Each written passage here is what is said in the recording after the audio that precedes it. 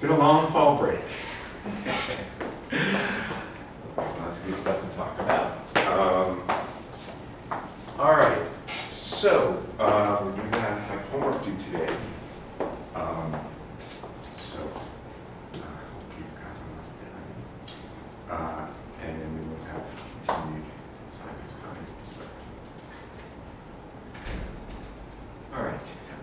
So what we're talking about right now is wave mechanics. Wave mechanics is really what we're looking at is quantum mechanics in the position or momentum representations. And the physical context we're looking at is thinking about a particle of some mass and moving a single particle at the moment, moving under the influence of some conservative potential, and the Hamiltonian that is a familiar form for mechanics, kinetic and potential energy. And the Schrödinger equation then takes the form of wave equations. So the time-dependent Schrödinger equation, as we've derived it, takes the form of a time-dependent wave equation. And the time-independent Schrödinger equation, which tells us about the stationary states, i.e. the energy eigenstates of the system, takes the form of a time-independent wave equation.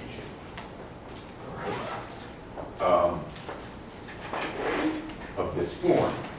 And if we think about, as we discussed, the case where the particle is a free particle, where there's no force, no external potential, then the Hamiltonian is just kinetic energy.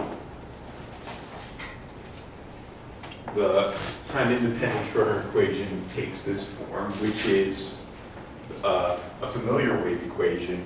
It's the Helmholtz equation. Okay. And we can instantly write down the eigenstates of the Hamiltonian, the stationary states, because we see that this Hamiltonian clearly commutes with all components of momentum. And thus, the momentum eigenstates, the eigenstates of the momentum operator, are also eigenstates of the Hamiltonian. So that's a way we can write down instantly the free particle stationary states. So they are eigenstates of the Hamiltonian with this eigenvalue. Okay? And the form of those, the wave function, is of course the position representation of the momentum eigenvectors are plane waves. Right? So from this we see that if we have a free particle, the free particle, we can talk about free particle eigenstates as plane waves with definite momentum. And those plane waves, of course, we remember from our study of waves, have this form where this parameter is the wave vector. And thus we relate from this the de Broglie relationship, which relates the momentum to the wavelength, or the momentum to the wave vector, the momentum vector to the wave vector. And the relationship between the wavelength of the particle and the wave number is here, and that's the de Broglie relationship. Right? Okay. And from this, we see for a free particle, we derive the dispersion relation that tells us the relationship between the frequency and wavelength, or frequency and wave number. And that is really, so the wave-particle duality expression tells us that the energy relationship between energy and momentum translates in the wave language into a relationship between the frequency and the wave number, or the frequency and the wave number. Okay? And for a free particle, we have this kind of quadratic relationship, okay? Which tells us that a free particle, or a non-relativistic particle of mass m, has a quadratic dispersion relation, which means that the waves disperse. Different wavelengths move at different phase velocities. And because of that, if you have a wave packet, which has some spread in momentum, it will disperse. Okay? And you're finishing up your homework on that problem, if you haven't already done that. Okay? Any questions? All right. So I want to continue here today to get some deeper intuition and understanding of the nature of the wave function and the relationship of wave mechanics, quantum mechanics, and classical mechanics. Okay, so let me begin.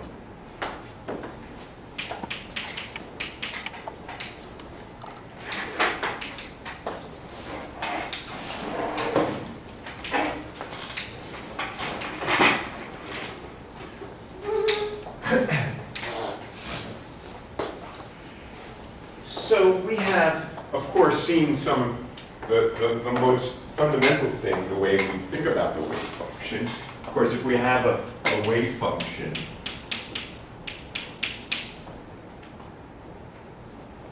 in this case, for a particle moving in 3D, and I look at the square of the wave function, well, this we have interpreted as the probability density.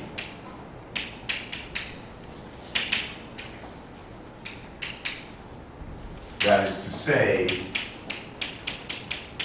if I look at some small volume, that this is the probability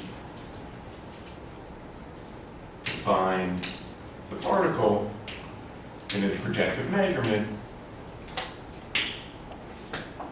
in the region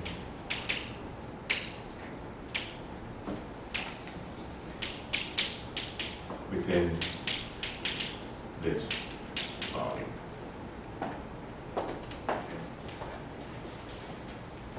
Of course, we can think about this if we like. This is the representation of the state in the position representation. Or more generally,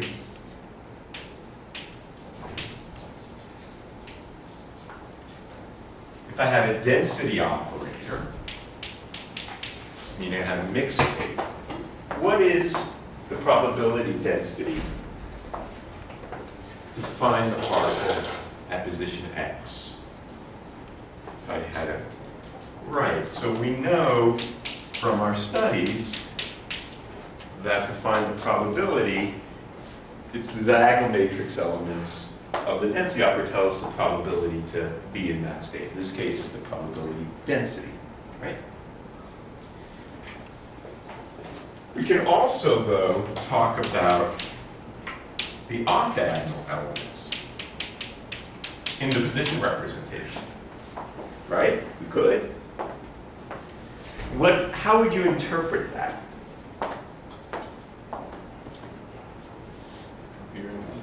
Yeah, they're the coherences. And what do the coherences mean? Interference between the states? It's something about interference. It's the possibility of seeing interference between these two positions in space. That is to say, if I sent the wave from through two slits, one at x and one at x prime, I would want to know whether there was coherence between those 2 points, and whether I would see on a screen interference. Okay? So the off-diagonal elements tell me, if this were a pure state, well, this is, for pure state, this, which is the product of psi at x prime and psi star at a different x.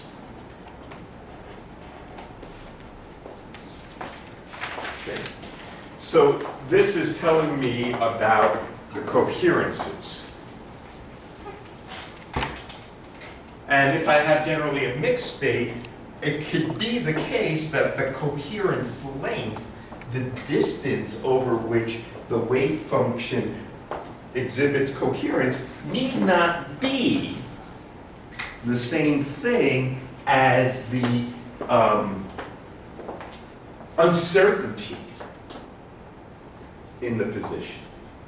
Okay, I can have a situation where I have, you know, a beam that has a big uncertainty where the particle is, but it may not exhibit coherence over that way. Okay, so that's one part of the interpretation. The probability density and the coherences. Let's take a look though. So let me call this probability density here, just from this point, I'll call it rho of x and t. That's the diagonal matrix element. Okay.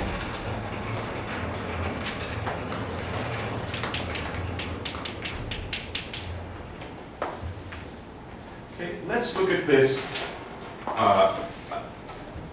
It doesn't really matter whether it's a pure or mixed state. It's easiest to deal with this for a pure state. We would just have to average over the ensemble of possible pure states if we had a general mixed state. So I'll just focus my attention for the remainder on the pure state case. And let's consider how the probability density changes as a function of time. Okay? So that's equal to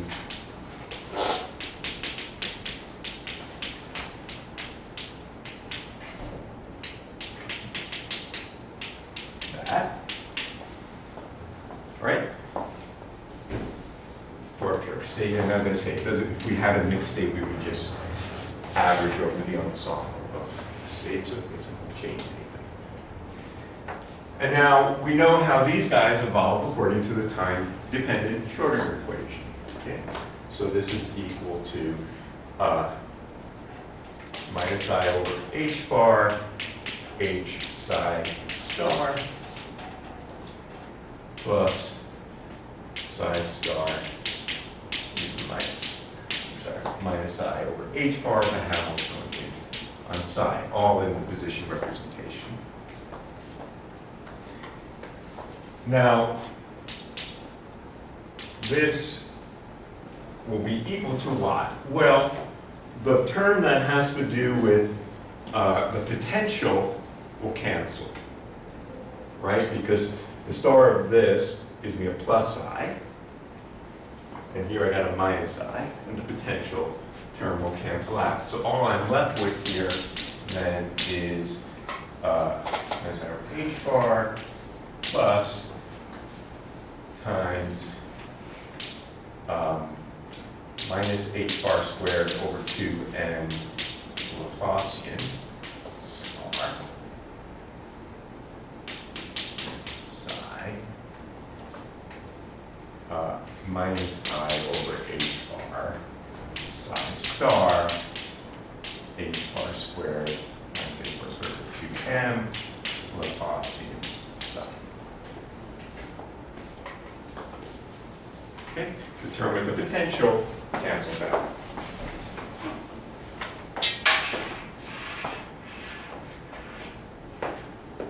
All right. So now let me see. Yeah, right.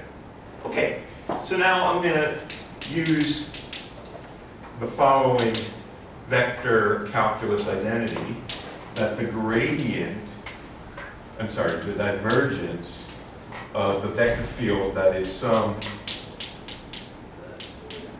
vector times a scalar is the scalar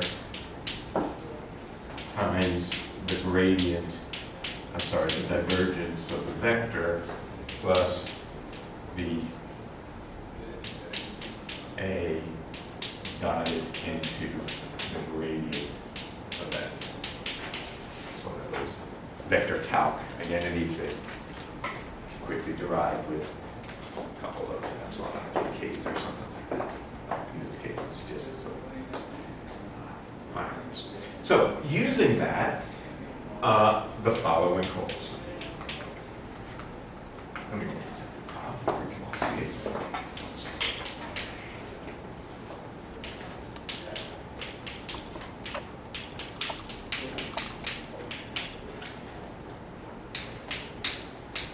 And we do vector j of x, where j is equal to 1/2 psi star, the momentum operator, psi plus bless you.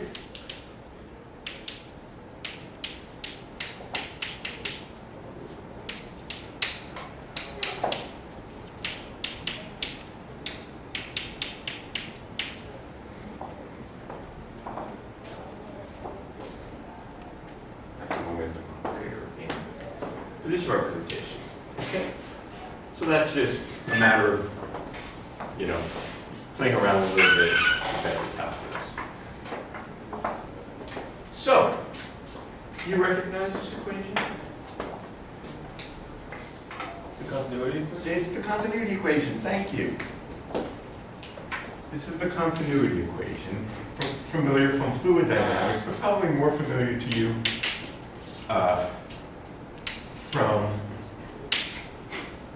electricity magnetism, where J is the current of charge and rho is the charge density. Okay? So this equation represents a kind of, the continuity equation is a picture in which I think about some kind of fluid flow.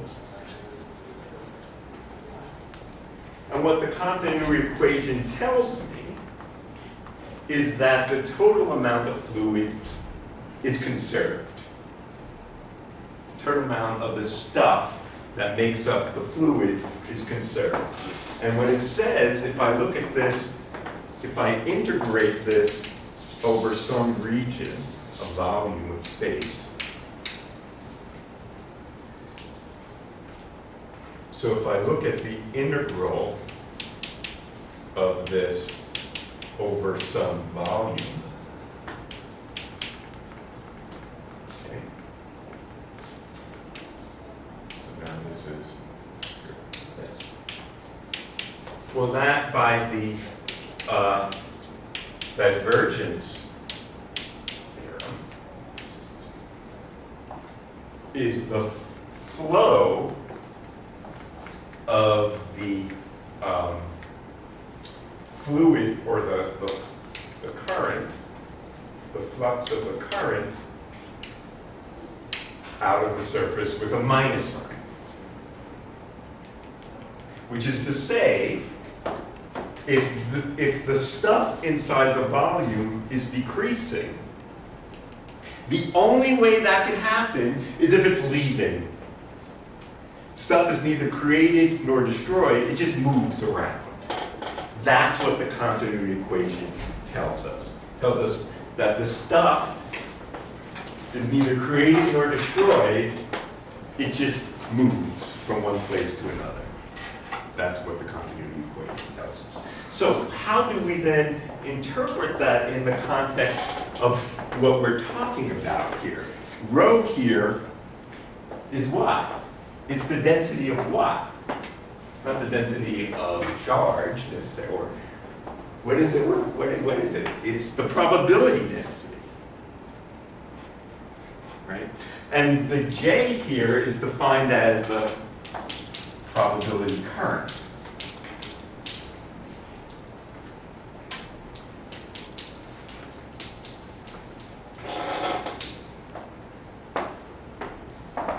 That is to say, this is, in some sense, the continuity equation in this context is saying something about the conservation of probability. probability to find a particle somewhere.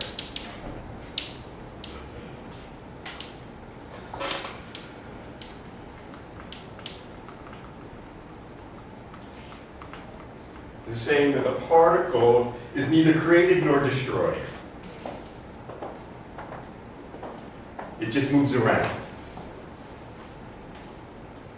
And there's a flux of probability if the particle is moving. So let's say the probability density can change with time because the particle can move. Okay? Now, of course, we know in relativistic quantum mechanics, particles are created and destroyed. So we have to think harder about that problem, what we're talking about when we have sort of the equivalent of the continuity equation in quantum field theory. Maybe we'll get to that at some point. But for the moment, in non-relativistic theory, the particle is neither created nor destroyed. Okay? And you notice that this came from the fact in the mathematics that the potential was real. If the potential had an imaginary part in it, there was somehow a complex potential, then it wouldn't have canceled, right, in this equation. So we got from here to here because V is real. So one way to mock up absorption of a particle is to put an imaginary part in the potential. Kind of like you put an imaginary part in the index of refraction when you want to deal with absorption. Okay.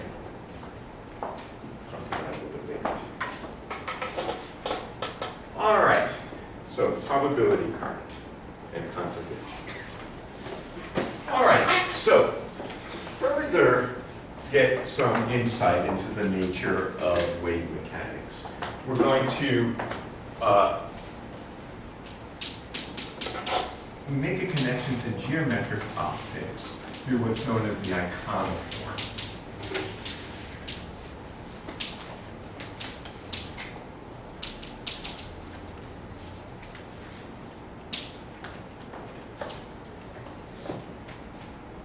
Okay. So, what's the iconoform? So, I'm going to express the wave function. It's a complex number. It has an amplitude and a phase, right? A magnitude and a phase. So I'm going to write it as a real amplitude and a phase. Now that phase I'm going to write in units of h bar for reasons that will become apparent later.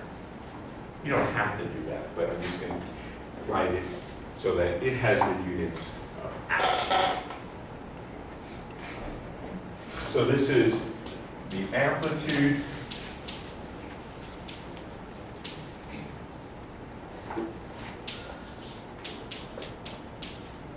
and the phase. They're both real functions, right? All right, that's just an ansatz. It's an assumed form. We've done no approximation. We're just going to plug it in. So let's plug this into well, before I do that, we could say just a couple of things quickly. Firstly, note that the probability density is just the square of the amplitude.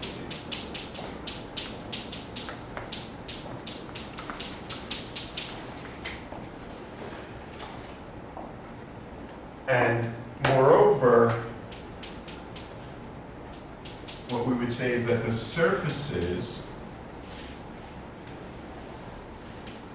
of constant S are wavefronts in wave theory.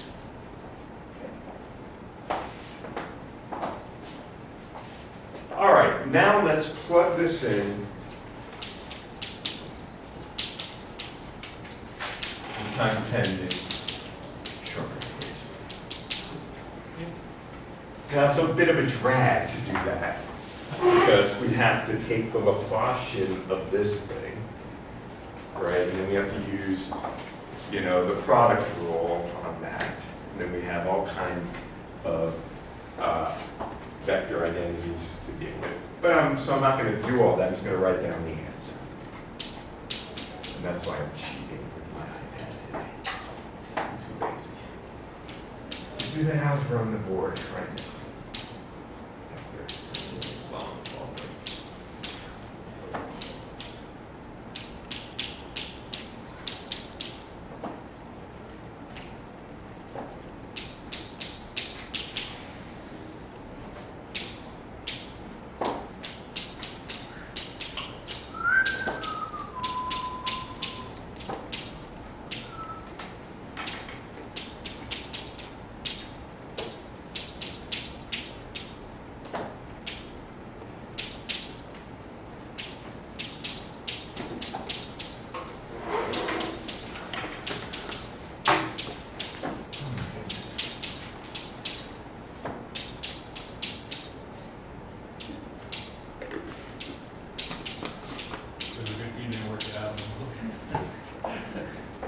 All right, so look, we could see what's going on here, right? I mean, the right-hand side, if you take the derivative with respect to time, that's the, what was the left-hand side of the equation over there? You got a derivative of the amplitude and a derivative of the phase, and the derivative, and then, you got the e to the I thing, and I cancel that on both sides. Over here, I have a Laplacian, and that has all these different derivatives. You have second derivatives on the amplitude, you have second derivatives on the phase, and then all the cross terms. Where you take, a derivative each way. So that's where it's going on. You just kind of do it all. Okay? All right, so that doesn't look helpful. However, it is. So everything here, as I said, A and S are real functions, which means that separately, the real part of this equation equals the real part of this equation, or this side, and the imaginary part equals the imaginary part. So we have two equations, one for the real part of this equation, and one for the imaginary part of this equation. All right? So separating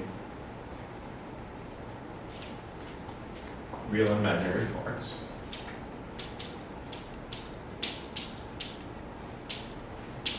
We have the following.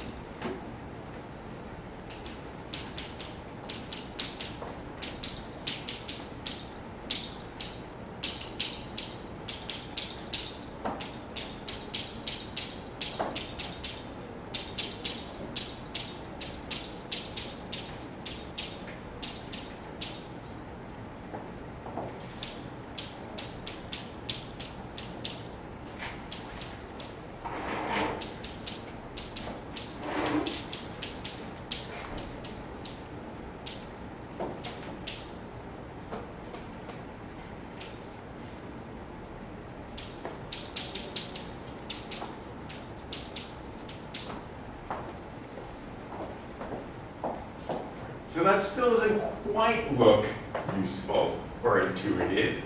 Doesn't seem like there's a lot yet to be gleaned from that, but there is. And so what I'm going to do in this equation is I'm going to multiply both sides by A, and then divide by 2.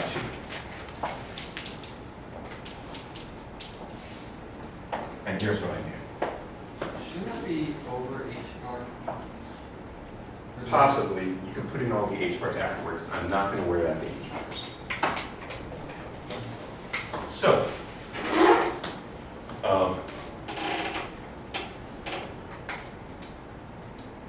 what we have is the following.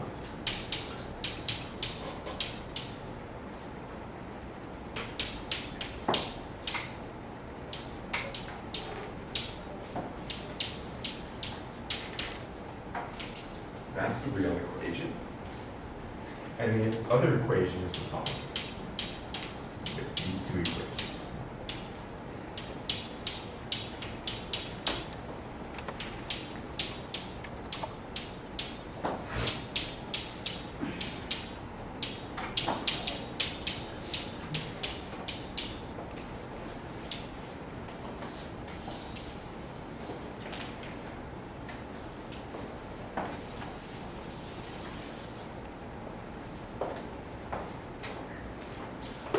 right, so now we're getting somewhere. What can we say about these two equations? Well, let's look at this first equation up here. Anyone have any thoughts about that equation? That it's the second category scalar. It's got that. But what does it look like? Continuity. Looks like the continuity equation, right? In fact, it is the continuity equation, because what is a squared? Probability. A squared is rho. It's probability density. So this is equivalent to, this is d by dt of rho is minus, right, the continuity equation. The equation that says that the particle isn't lost or created. But what is J then? What is the probability current when expressed in the Icama form?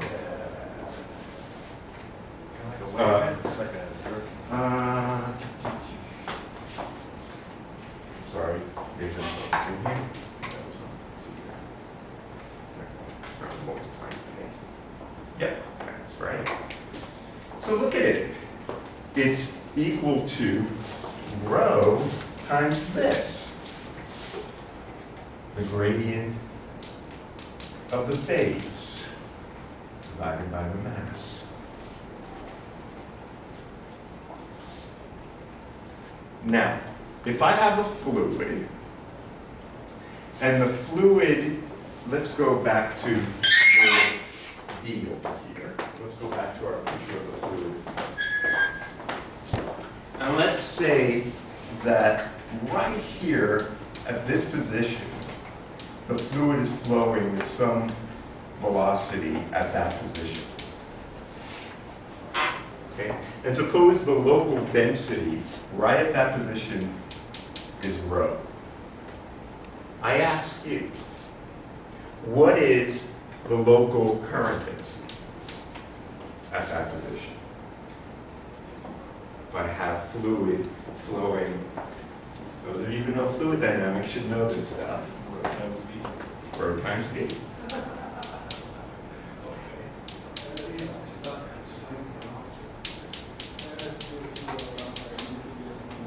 Okay. So, what this tells me is the following.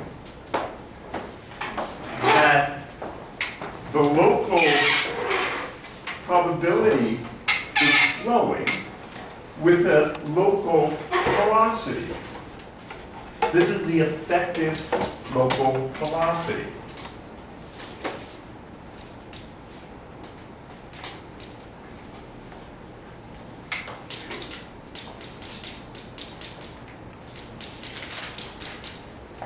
At that position. And what is that? It's saying that the mass times the local. This is the effective local momentum at that position of the flow.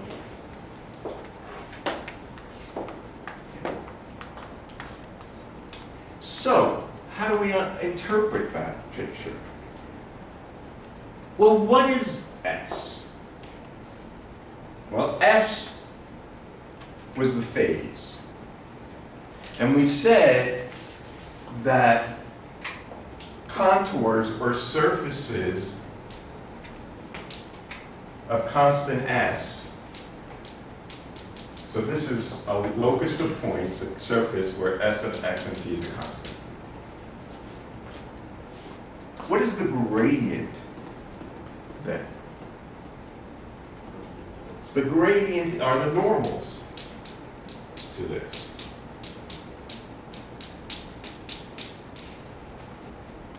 So the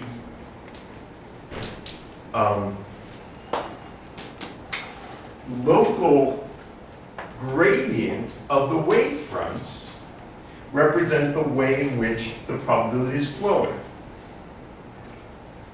And these, in optics, are known as the rays.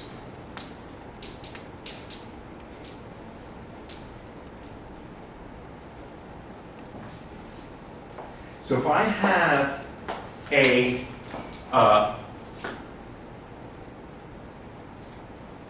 a wavefront and I want to know what direction the light ray is moving, the light ray is moving perpendicular to the wavefront. It's the local ray. Okay, well, moreover, if we look at, now let's look at this equation, which tells us how those wavefronts change with time. If we look at this equation,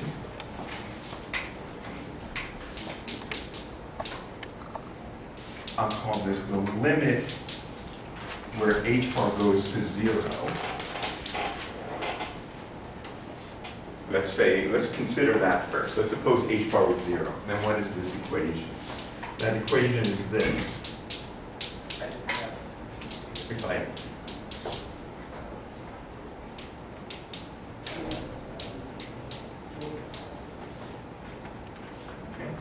which is saying the Hamiltonian evaluated at x and p is the gradient of s plus the s dt.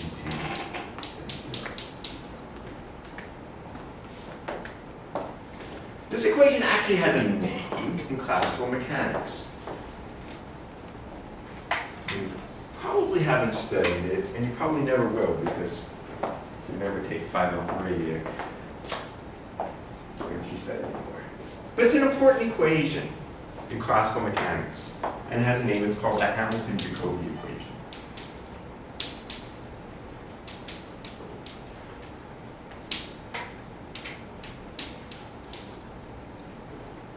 What is the Hamilton-Jacobi equation? Well, the Hamilton-Jacobi equation is another way of solving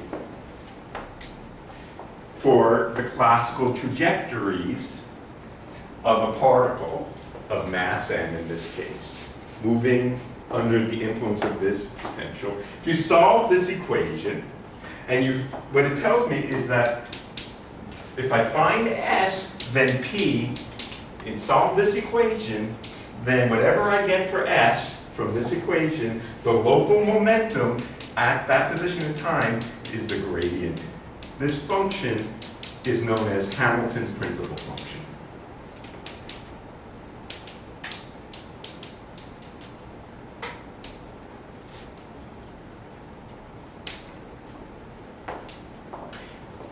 So, what is the takeaway message from here?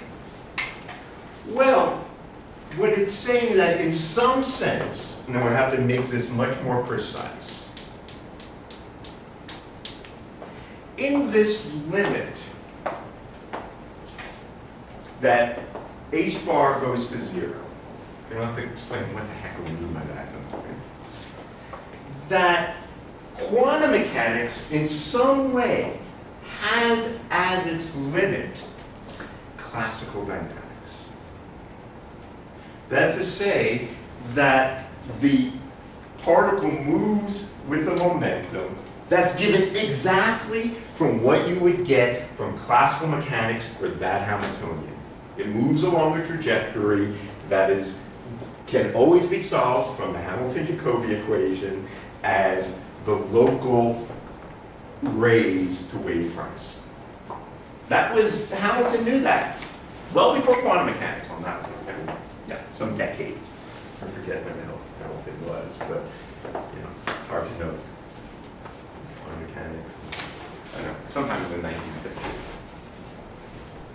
Now, what is that limit here? What we really did is that we ignored a term here. So let's go back to that. I'll come back to this here. So there's this term here. The term that has h bar in it. And that's the term that we neglected. Okay? So the Hamilton-Jacobi equation is a good approximation. For example, when this is much, much bigger than this.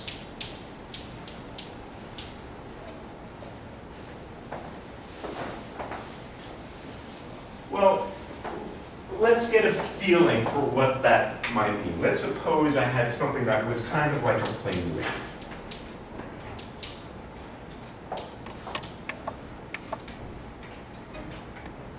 With some amplitude e to the I r. Something that looks like that. So this approximation then is saying that h bar squared over 2n is much, much bigger than h bar squared over 2n. Right? Or just getting rid of all that, that k is much, much bigger than the square root of that.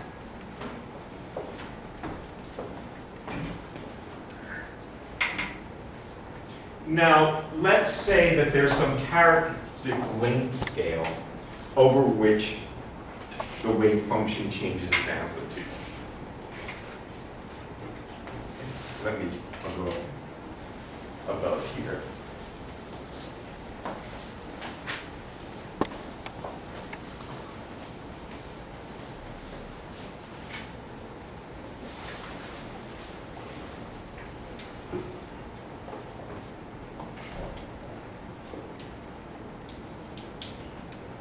So I'm just going to say this thing is on the order of there's some length scale which changes. This is just a very rough kind of picture.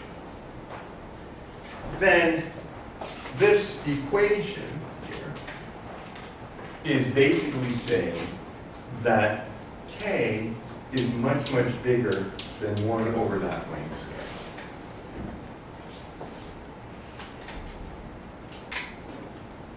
Which is to say that the wavelength over 2 pi,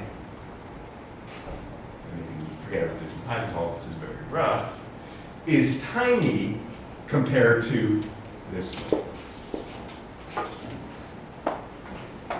Yeah? You describe the length again. So the length scale is saying something about the scale over which this amplitude is changing. So in some sense what that length scale is telling us that amplitude is changing because it's not really a free particle, there's a potential. So really, and it's an important point here, that this length scale is sort of the scale over which V changes. So it's saying something about the particle is moving in this potential. Potential is not uniform, otherwise there would be no, right? And how does the particle move in this potential? Well, if the wavelength associated with that momentum is tiny compared to that scale, then the wave nature of the problem is negligible. And it looks more like trajectories of rays.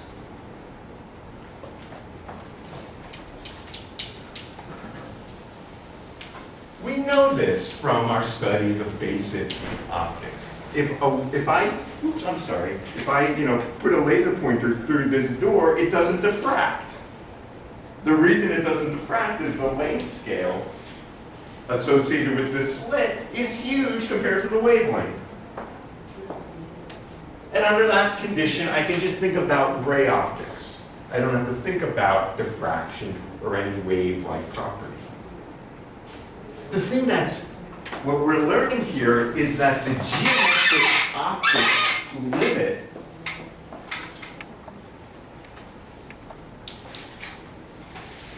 of quantum mechanics is classical mechanics.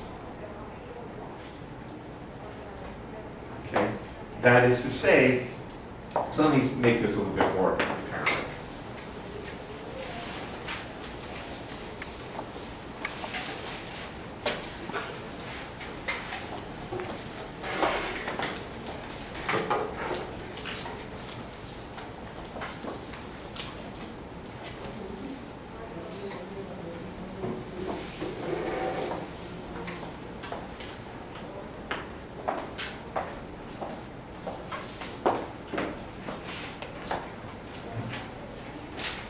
Let's talk more about the geometric optics limit.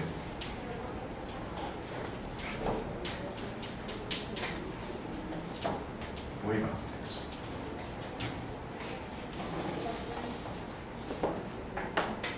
So let's go back to the Helmholtz equation that we had before.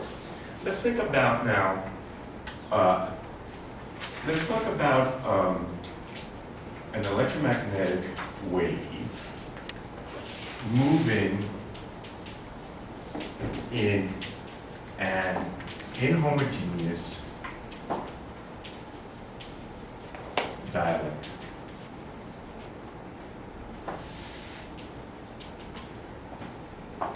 So let's say I have a dielectric that's a function of position.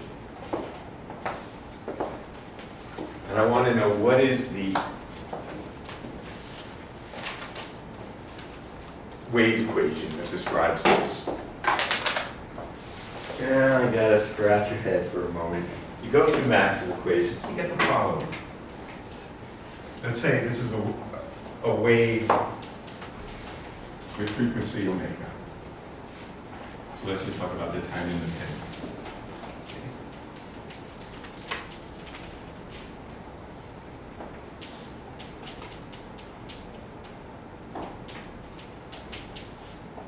That's the equation. Now, generally, you have to solve that with the boundary conditions. It's not an easy thing to solve, that problem. However, if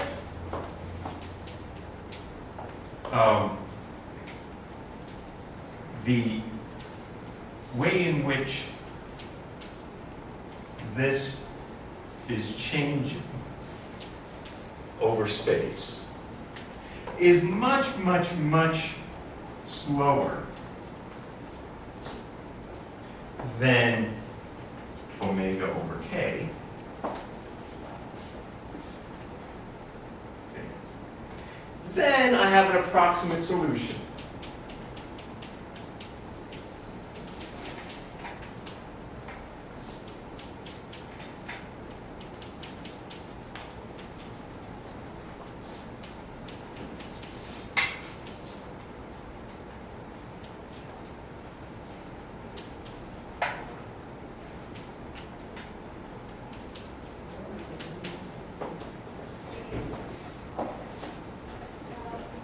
Where there's a local wave vector, I would say, if this were a constant, we know what the wave vector is. The wave vector is omega over c times the index of refraction. And the index of refraction is the square root of the dielectric constant. Right? But now what I'm saying is that there's a local index of refraction at every position in this inhomogeneous dielectric. And it says there's a ray that moves through there with a local wave vector that depends on the gradient of the index.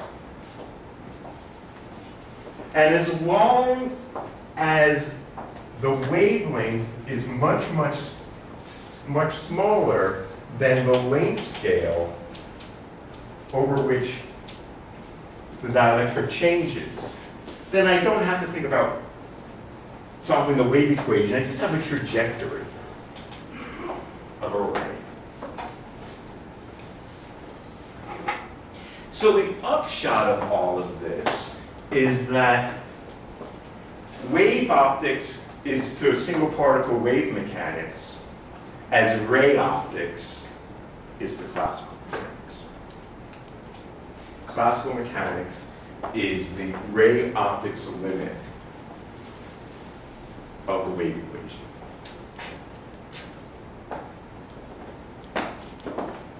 Oh wait, there's still one. So let's look at this particular, oh, I should say,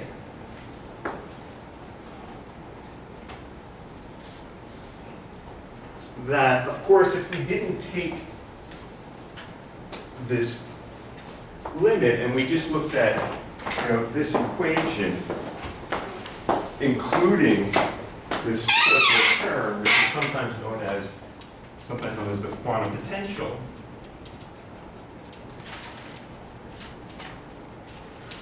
this is exact.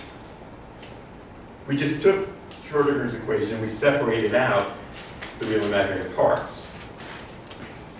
And it's tempting, and people do follow this, that to say that really what's going on is that there's a particle that is moving in a combination of the physical potential and this quantum potential. And that's known as the Broglie-Bohm guided pilot wave theory. As I say, the particle is guided through something having to do with the wave function. The wave function itself, the amplitude of the wave function, provides something that guides the particle in sort of an effective potential. It's very hard to generalize this theory to anything more than a single particle moving in a potential. So whether this really has anything to do with the reality of quantum mechanics or not, I think is highly questionable. But people work quite hard to try to think about, well, that's really what's going on. There's really both a particle and a wave. The wave just guides the particle. What do you do? All right.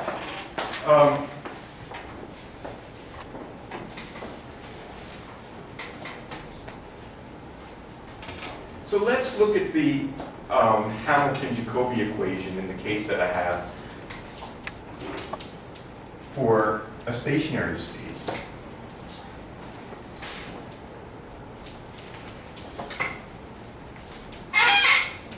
So now my wave function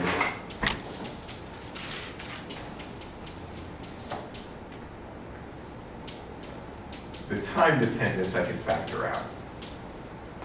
Okay?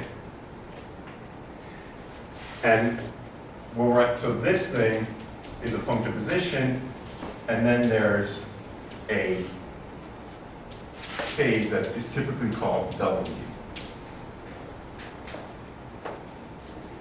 So that tells me that this Hamilton's principal function separates into a spatial part and a temporal part of this form. Okay, combining these two together. This is known as Hamilton's characteristic function.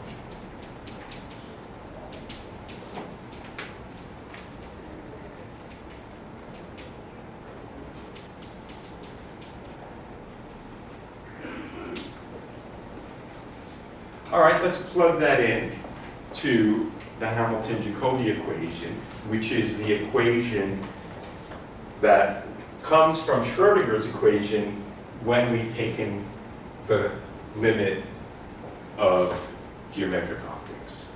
Okay? And what we get then is the following. The gradient of W squared plus v of x is equal to 8.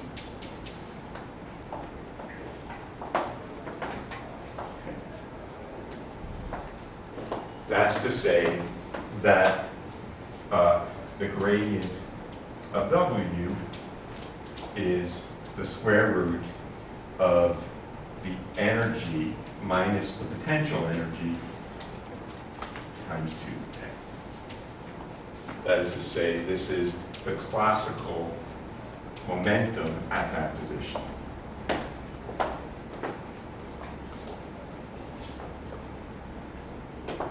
Right? Because you subtract the potential energy, you got the kinetic energy, this is the momentum. So that tells me, integrating this, that W x is the integral of this over some path from some initial point to some final point, P classical x prime at df.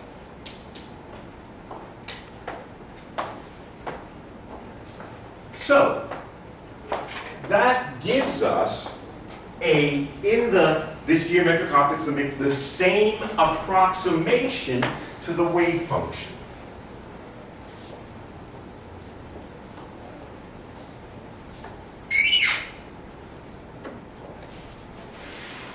In the short wavelength limit,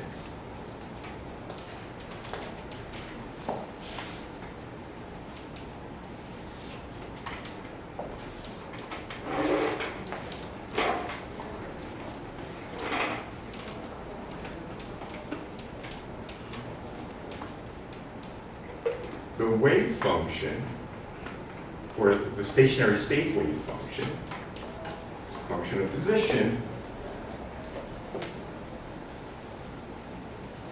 is some amplitude, which we still have to calculate, e to the I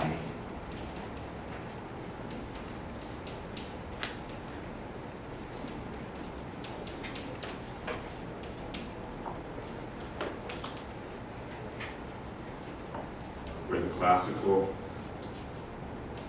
value of the momentum of the position is the square root of 2n e minus b. Thanks. Just like we wrote down over here. So this is approximate in this limit. It's a solution to the wave equation in that limit. What about the amplitude?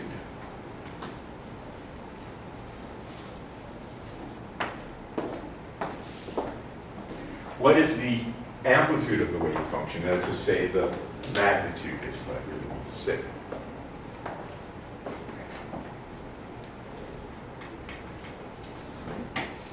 Well, we have the continuity equation. This is a stationary state, right? That's what I'm looking at here. What can you tell me about the probability density as a function of time?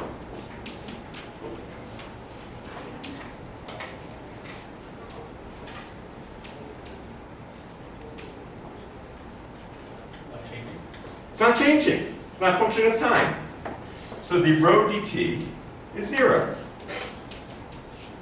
But the rho dt is minus the divergence of probability current, right?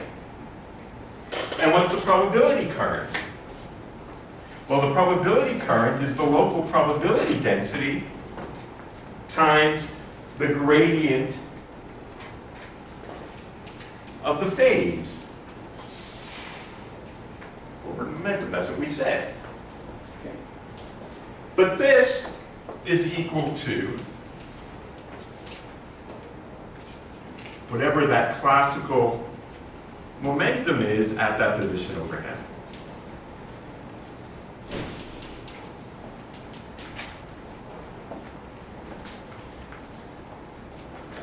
And this, well, obviously doesn't matter.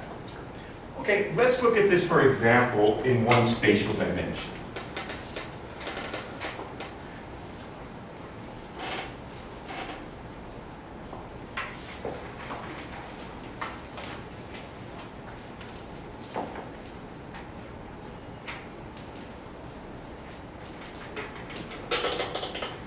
So that we just have everything moves in 1D.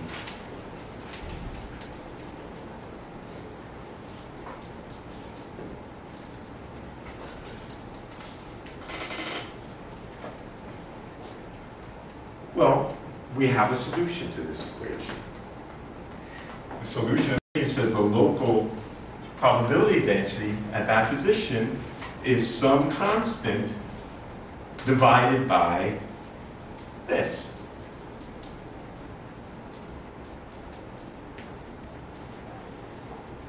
Does that make sense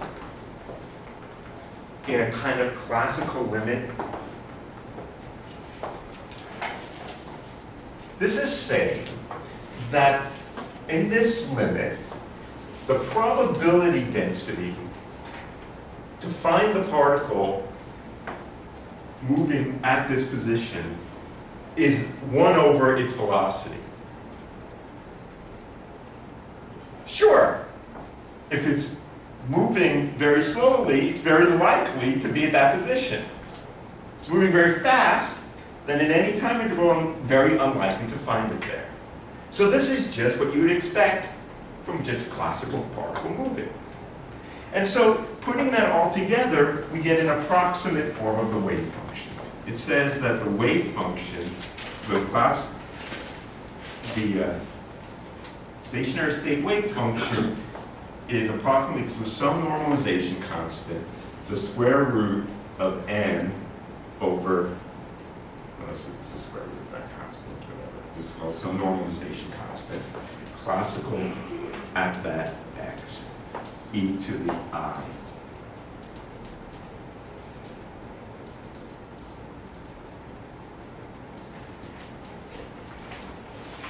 And this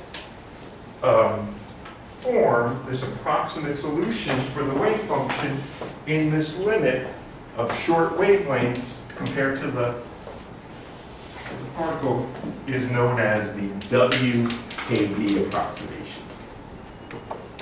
And I forget I know this is Brewan, this is probably Kramer's, but I forget who W is. The WKB approximation is an extremely simple way to solve for the energy eigenstates. You've done it. You just know what the classical momentum is, and that's the geometric optics limit.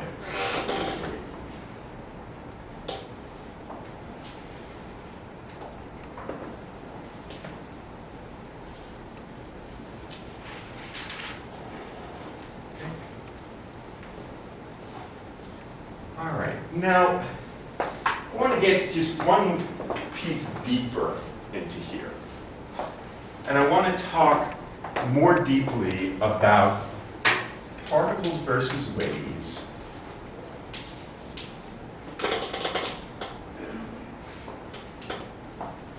Trajectories and wavefronts.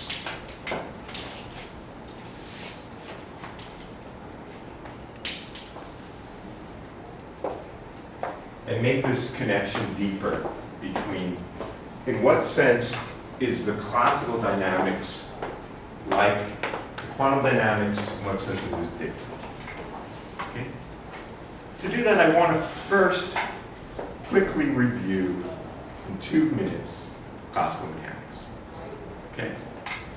So let me do that in following.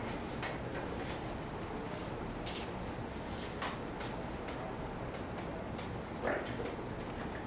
Okay. So, what do we know classically?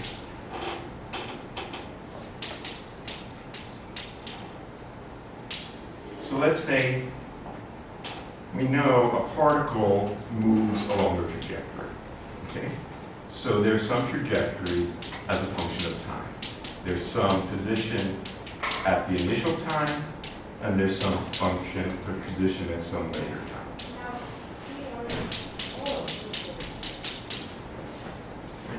And we know that this trajectory can be obtained as the stationary solution to the action. Right? So we have the action, which is a function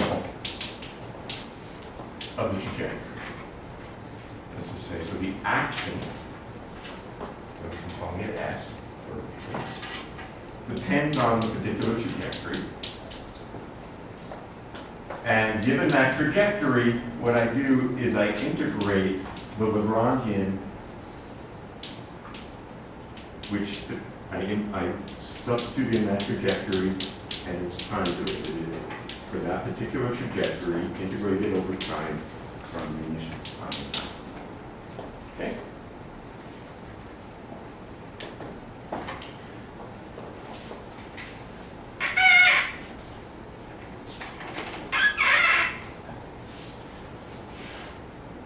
The Lagrangian for this simple case of a particle moving in a potential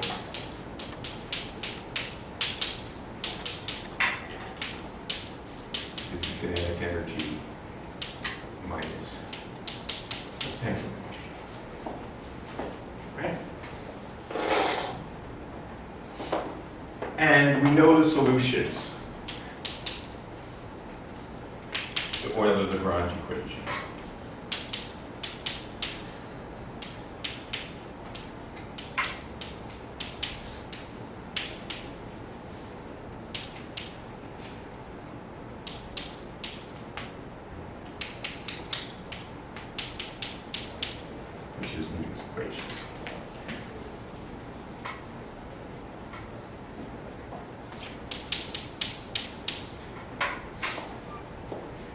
Of course, we also know that we can write this in terms of Hamiltonian mechanics.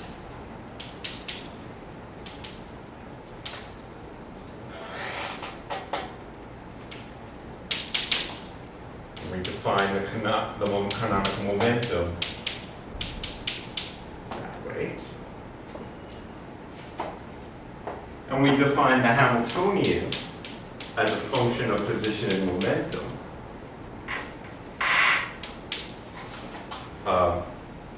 As the canonical momentum dotted into x dot minus the Lagrangian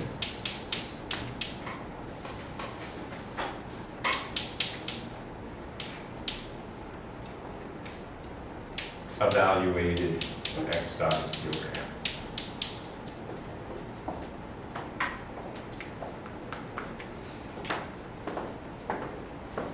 So with that,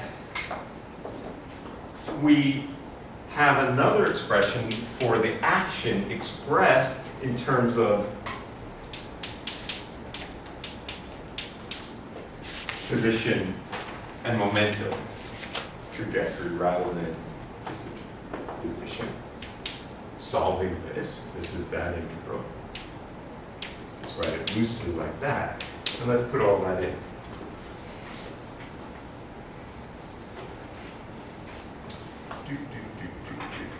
Right.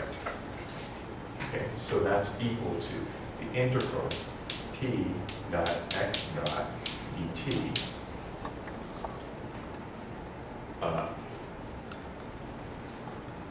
minus the integral of the Hamiltonian dt, or the integral p dot dx minus the integral h dt. Doesn't that look familiar? Suppose we were moving along a trajectory that had a constant energy. Then h is a constant. And this is just e times the time difference. This action, classical action, is exactly what we had over there. The phase factor that sits in our wave function is the action.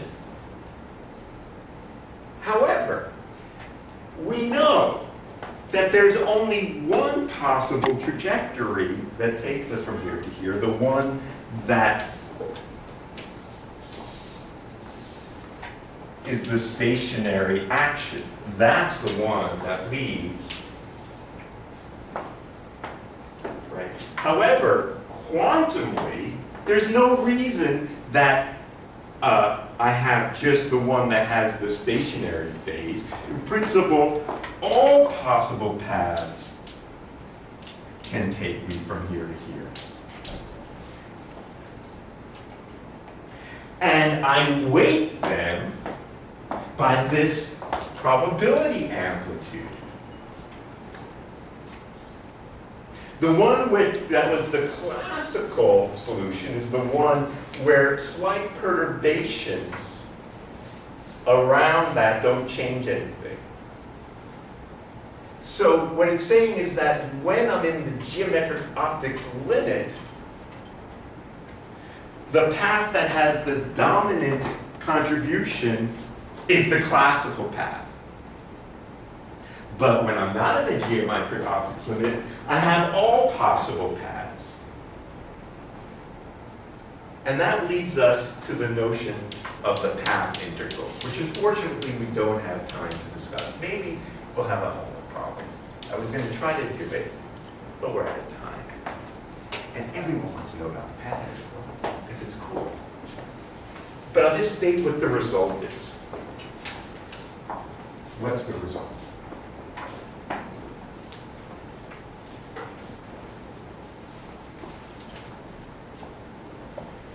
So, if I want to treat this problem quantum mechanically, what am I doing? I'm saying, I'm looking at the problem where, suppose at t0, I'm at a position. I can never really do that, but I can analyze it mathematically. So I'm at a position, I'm in state. And I want to know the probability amplitude so that the state at a later time is that. How do I calculate that?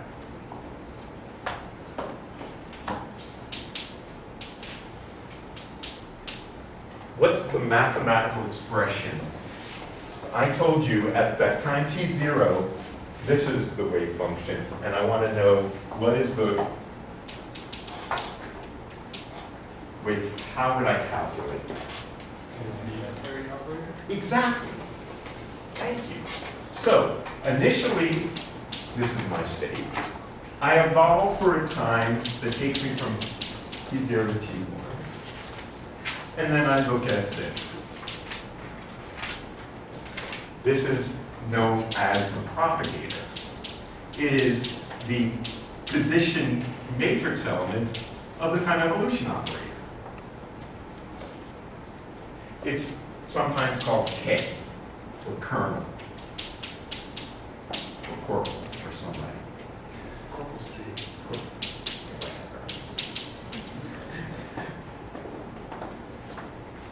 Okay. And so this, you can plug it in. I'll have notes on this if we don't have homework for sure.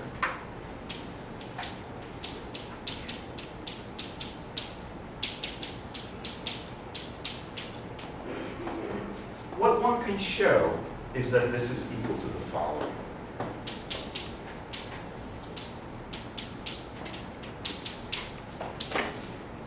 This was part of Feynman's PhD thesis, the great Richard Feynman.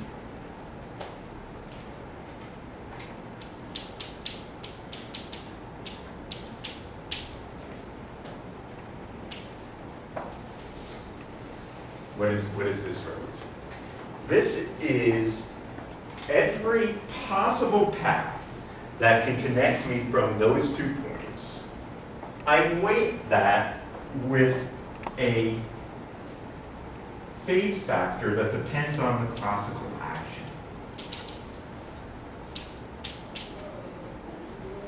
This is an integral over all paths.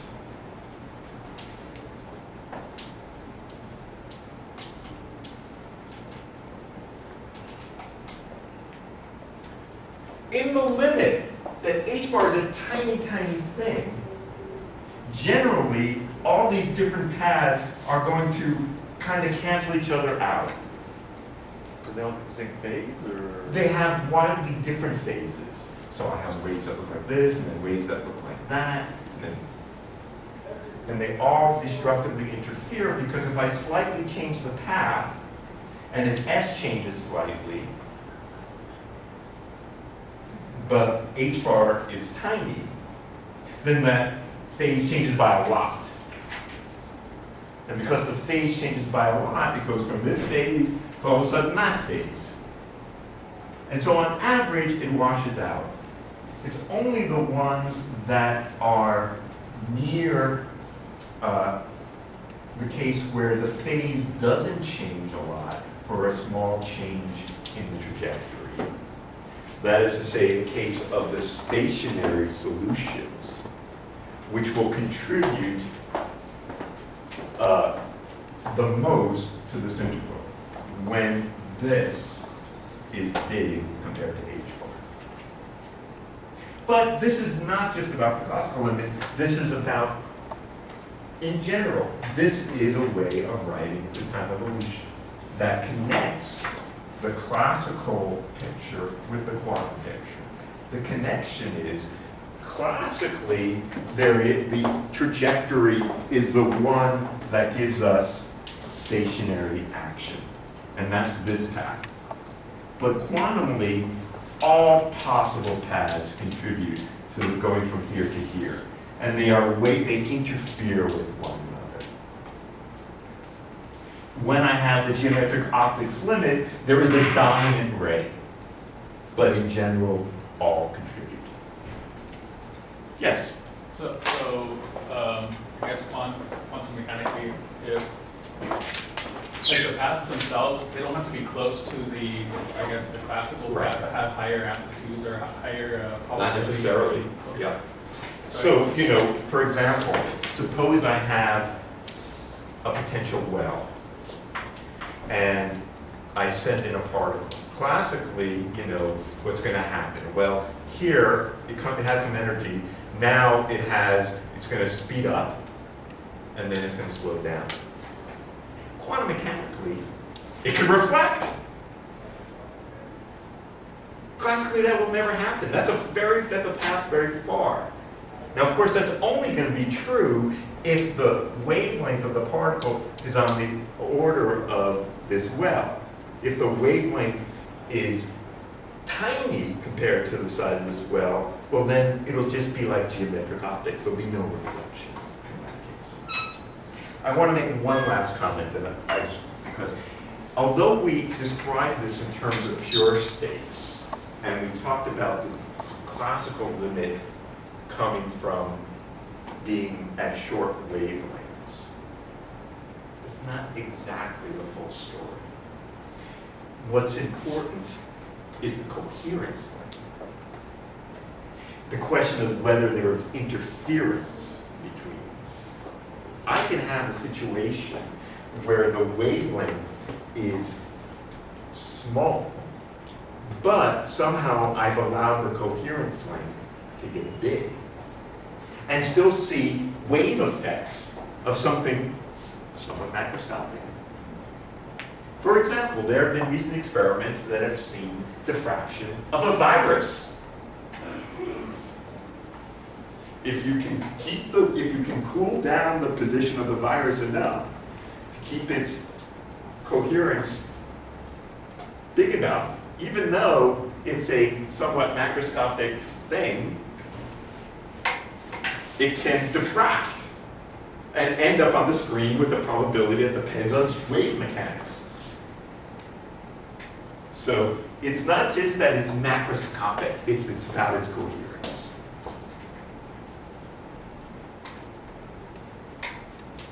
All right, let us quit for today, and we'll talk about particle